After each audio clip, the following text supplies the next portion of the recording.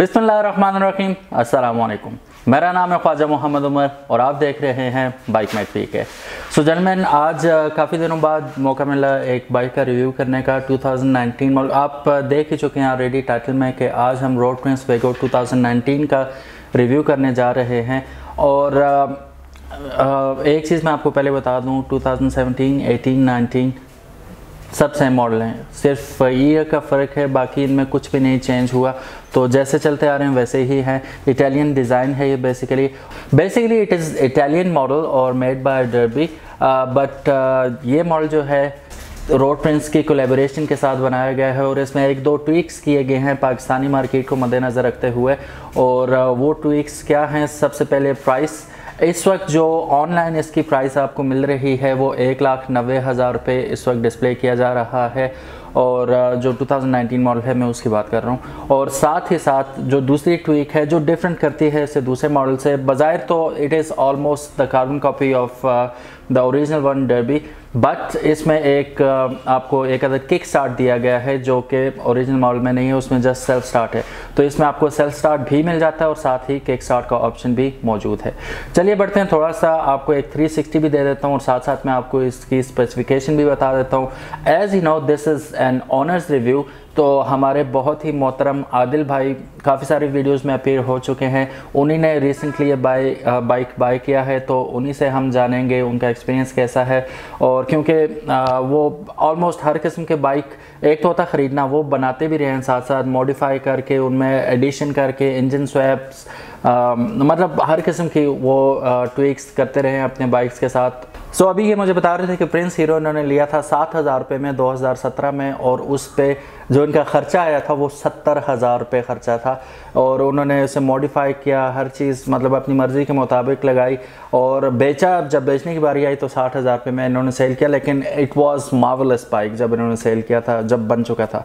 तो इस वजह से इनका नॉलेज इस हिसाब से बहुत ज़्यादा है, कुछ देखभाल के इन्होंने लिया। तो हम इन डेप्थ उनसे बात करेंगे इस बाइक के बारे में। सबसे पहले आपको दे देते हैं 360 और उसके बाद हम चलते हैं आदिल भाई की तरफ। So guys, it's road Prince वेगो।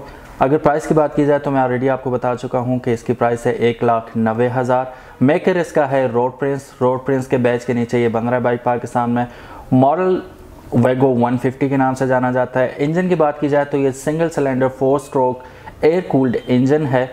और इसकी अगर डिस्प्लेसमेंट की बात की जाए तो 149 सीसी इसका डिस्प्लेसमेंट है इंजन की। बोर एंड स्ट्रोक 62/49.5 mm इसका बोर एंड स्ट्रोक है। कंप्रेशन रेशो की बात की जाए तो 9.0.1 कंप्रेशन रेशो है। क्लच इसका मल्टीप्लेट वेट क्लच है। ट्रांसमिशन की बात की जाए तो ये 1 फॉरवर्ड 4 रिवर्स शिफ्ट इसकी ट्रांसमिशन है। स्टार्टिंग ये इलेक्ट्रिक भी है और साथ ही इसमें आपको किक स्टार्ट भी मिल जाता है। ग्राउंड क्लियरेंस इसकी 145 mm है।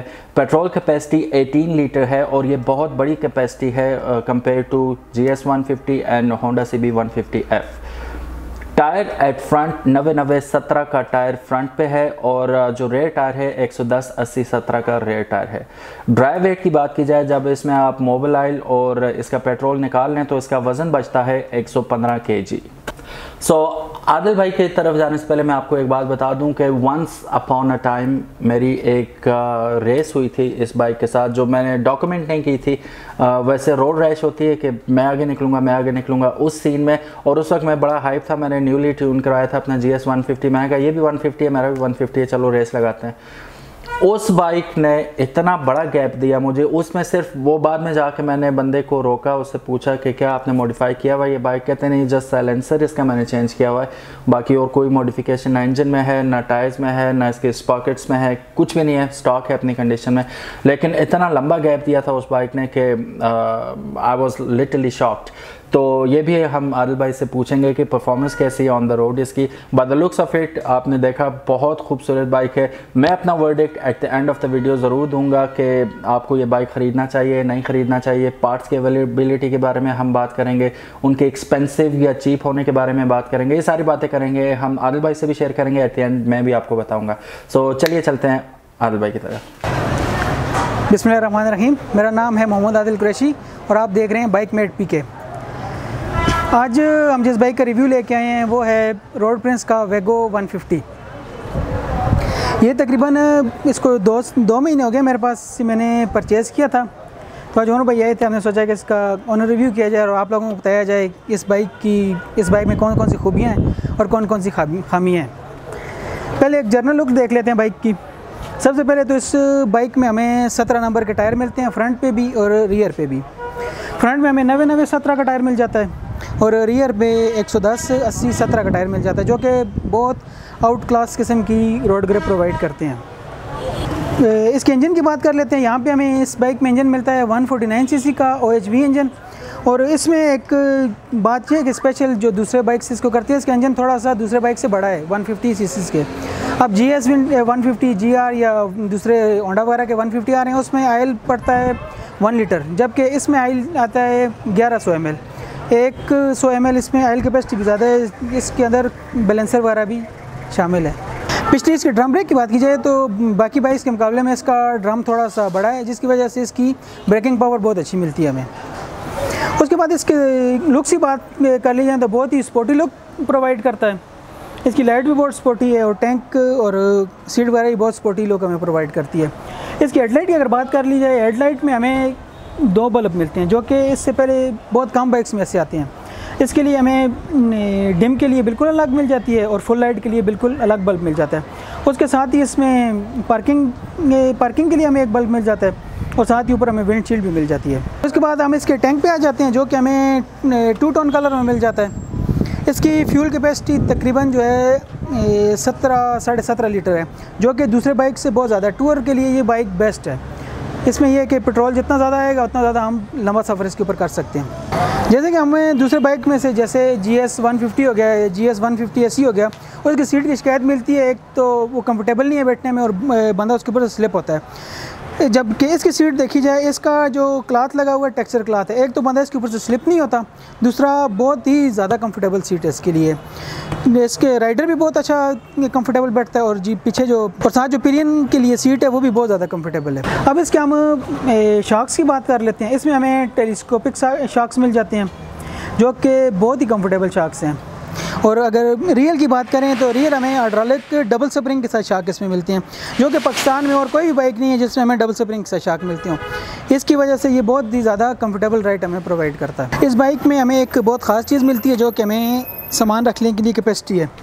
इसकी सीट के नीचे आप बहुत सारी अपने ग्लव्स वगैरह, कोई डॉक्यूमेंट्स वगैरह हैं या टूल किट वगैरह है, वो बहुत आसानी से रख सकते हैं। इसमें बहुत बड़ी स्पेस हमें मिल जाती है। और इस बाइक के अगर हम चेन कवर की बात करें तो क्योंकि ये एक इंटरनेशनल मॉडल है, इसमें सिंगल चेन कवर आ रहा है, क्योंकि पाकिस्तान के हिसाब से इन्होंने फुल चेन कवर इसमें नहीं दिया, क्योंकि वो इसकी लुक्स में बहुत ज़्यादा आर्ट सा लगेगा, इसलिए उन्होंने सिंगल चेन कवर यहाँ पे हमें दिया, जो कि बहुत ज़्यादा ही खूबसूरत लुक प्रोवाइड करता है बाइक को। इसके फुटरेस्ट की बात करें तो फ्रंट पे भी और रियर पे भी हमें रिट्रैक्टेबल फुटरेस्ट मिल जाते हैं, जो कि बाइक गिरने की सूरत में बिल्कुल ख़राब नहीं होती और बाइक को भी सेफ़ रखते हैं। जैसा कि पहले भी हमने बताया, इसमें फ्रंट में dual piston caliper disc brake आ रही है, जो कि 3 mm डिस्क के साथ आ रही है और इसकी वजह से ब्रेकिंग पावर बहुत ही ज़्यादा बेहतरीन है। दूसरे बाइक के साथ अगर कंपेयर की जाए, जैसे GS 150SE में आ रही है, GR में आ रही है और 150F में आ रही है, तो उनके मुकाबले में इसकी डिस्क ब्रेक की क्वालिटी बहुत ज़्यादा अच्छी है और ब्रेकिंग पावर बहुत अच्छी है उन बाइक के मुकाबले में इसकी। अब चलते हैं इस बाइक की साउंड की तरफ। इसके साथ अभी फ़िलहाल तो जेन्युइन मफलर लगा हुआ है, उसके साथ भी इसकी साउंड बहुत ज़्यादा ऑसम है।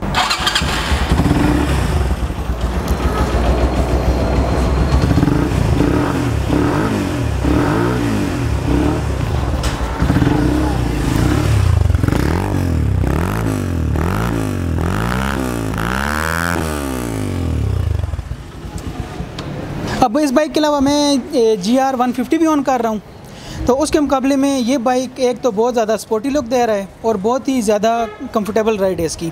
और इंशाल्लाह इसी बाइकमेटपीके पे आप GR और इसका कंपैरिजन भी देखेंगे। सो गाइस, ये था आज का रिव्यू। उम्मीद है आपको पसंद आया होगा। जैसा कि आदिल भाई ने आपको बताया कि हम GR का इसके साथ कंपैरिजन करने वाले हैं इंशाल्लाह इन कमिंग डेज़। आप वो वीडियो भी देखेंगे और वो कम्प्रिहेंसिव रिव्यू होगा। उसमें हम सारी मतलब each and everything we will discuss about it और फिर आपको बताया जाएगा कि कौन सा बाइक बेटर है कौन सा बाइक लेना चाहिए। अगर आप प्राइस टैग देखें तो GR की प्राइस उससे बहुत ज़्यादा है, और अगर आप लुक से इसकी देखें, इसकी परफॉर्मेंस देखें तो ये it is way way ahead of GR, ये तो सबको मालूम ही है। बहरहाल काफ़ी सारे GR फैंस भी हैं, और हैरानगी की बात यह है कि इस वक्त काफ़ी सारे GR आप देख रहे हैं, knowing the fact that price of GR is insanely high. अभी तो ये 260 के करीब हो गया, तो GR की बात करूँ 260 के करीब GR हो गया, लेकिन still people are buying it. तो क्या ख़रीदना चाहिए GR, अगर आपके पास ये ऑप्शन मौजूद है, और क्या ये ख़रीदना चाहिए, ये हम डिस्कस करेंगे when we are going to compare GR with this bike. Thank you so very much. जाने से पहले मैं आपको बता दूं, आदिल भाई ने इसे रेट किया है 8 आउट ऑफ 10, और GR क्योंकि ये अभी चला रहे हैं अभी उसे, तो स्पॉइलर अलर्ट है, तो उसे इन्होंने दिया 6 आउट ऑफ 10। अब ये कैसे रेटिंग इन्होंने दी वो हम इसकी कॉम्प्रिहेंसिव जो हम इसका कंपैरिजन करेंगे उसमें हम देखेंगे। Thank you so very much for watching this video. अगर अभी तक आपने चैनल को सब्सक्राइब नहीं किया तो make sure you subscribe the channel before you go, and yes, अल्लाह हाफिज़, राइड सेफ, अस्सलाम वालेकुम।